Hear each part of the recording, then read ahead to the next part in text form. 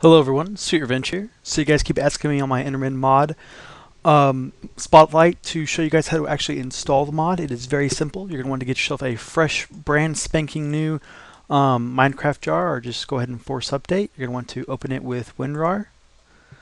I don't have a licensed version, so exit out of that. You're going to go ahead and delete your meta.inf file. And then you're going to want to head over to Rizugami's mods, and you want to scroll down and download ModLoader. Direct download should be good. I'm going to go ahead and open mine.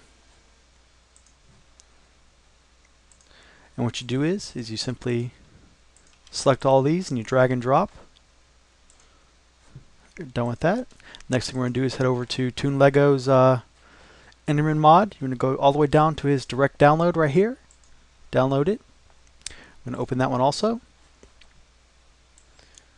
You see right here it says add to jar. You don't want to actually add this to your jar folder. You just want to open it, select all, click and drag.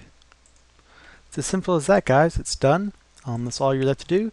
You can log into game now and you should be ready to go. Yeah, it's just, if you have any problems, you shouldn't after watching this. It's really that easy. Alright guys, if y'all have any questions, feel free to ask. Thanks, subscribe and like. See you guys later.